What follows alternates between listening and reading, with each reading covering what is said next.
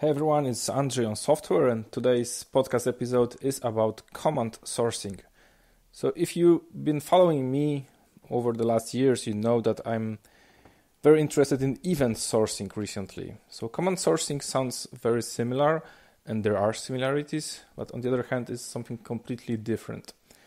And I've been involved in one current approach in one of our projects where we try to introduce command sourcing. And there are so many different aspects of it that I thought I will try to gradually get you familiar with what it's about, why we go there, and what kind of problems we're trying to solve. So today I will try to stay simple, and maybe in the next episodes or next blog post I will try to get more deep. So the idea of command sourcing is about persisting commands. So a command is a user's intent to change the system or other system's intent to change our system state. And we persist it, so we have some kind of command store. In our case, we just reuse event store and just kind of fake it. That is another message type that we store. And when we persist the command, then we are able to replay our system through commands, the whole state of the system. And here is one difference as compared to event sourcing, at least as compared to our approach to command sourcing and event sourcing, is that the difference here is that with event sourcing, you never replay the whole system from events. You never source the whole system from events. You only do it per one read model, or usually per aggregate, or per process manager, or you have a projection, and you load some state into memory. Usually it's a small state, and it's fast, and there are like no performance penalties overall, because it's usually a short stream of events. So with command sourcing, at least the way we approach it it's different. We do assume that it will be a performance hit. So command sourcing is not something that we will do very often, at least not in the first phases. It's something that we consider to do from time to time with our system, where even if it takes like 1 hour or 2 hours, we can do it because we can do it under the hood, and then we can just replace the system state. And we will replay the whole system. So we replay all the users' requests to our system. Obviously, not all projects sound like a good fit for that. In our case, we think it's a good fit because we do kind of like batch processing, batch calculation.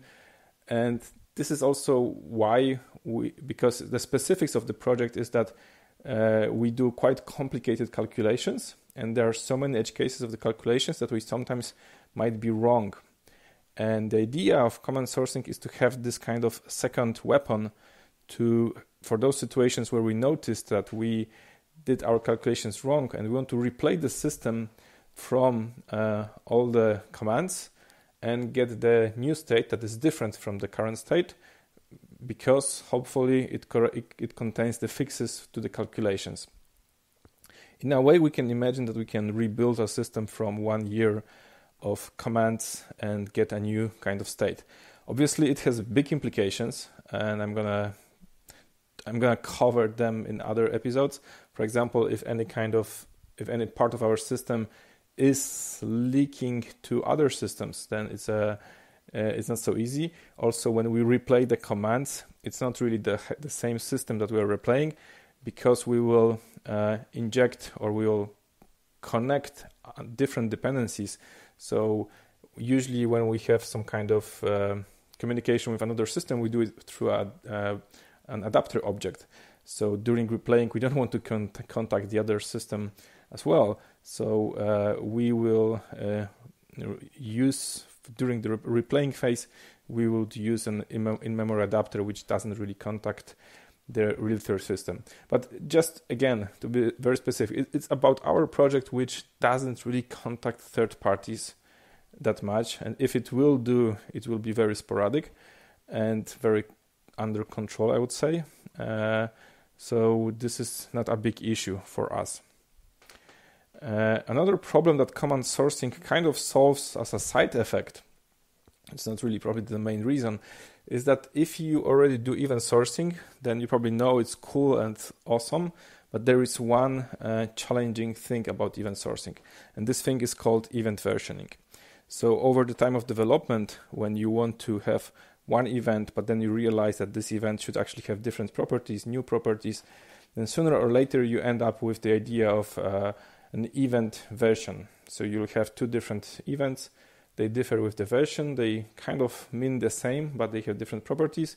And your system needs to know how to deal with both of them because they live in the history already, and you never reject the history. So in here, you will end up with two different events. Obviously, there are patterns for that, so it's not like the end of the world. You can convert those events into new versions of the events during loading or some other techniques. There is a fantastic book by Greg Young called Event Versioning, I think. I think it's free when you read it online, so you can easily Google it.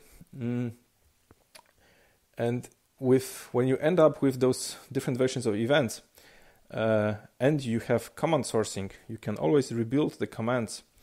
You can always rebuild from the commands, and then you only have the events as a result in their newest version. So this is a nice side effect, but it can actually have a significant impact on development time and development easiness. So that's one reason that we want to do it. There are more. I'll cover them later. For now, I hope I at least tried to explain to you what is command sourcing about. So thanks for listening, and see you and hear you in the next episode.